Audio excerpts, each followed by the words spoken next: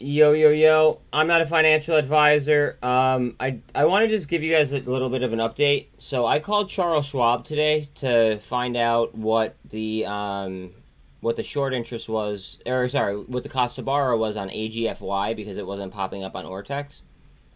In the process of doing so, I asked about a few other tickers, right?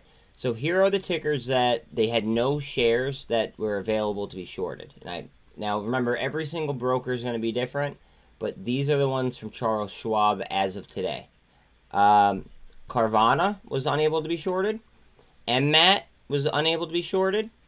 MMTLP was unable to be shorted. DWAC was unable to be shorted. AMC was unable to be shorted. T2,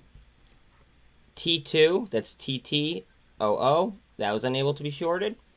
IOT was unable to be shorted.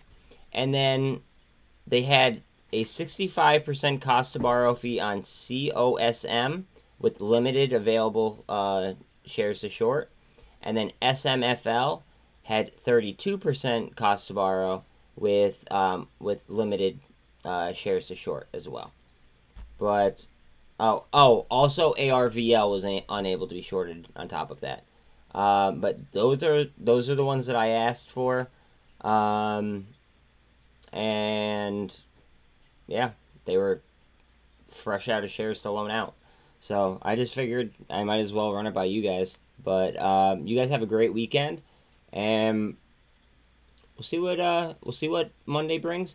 But be careful. Please be aware of the SPX gap to the bottom.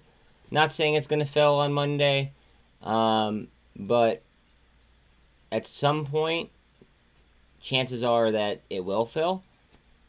I just don't know when. Nobody knows when. But I hope to see you guys Monday morning at 8 o'clock. Later, fam.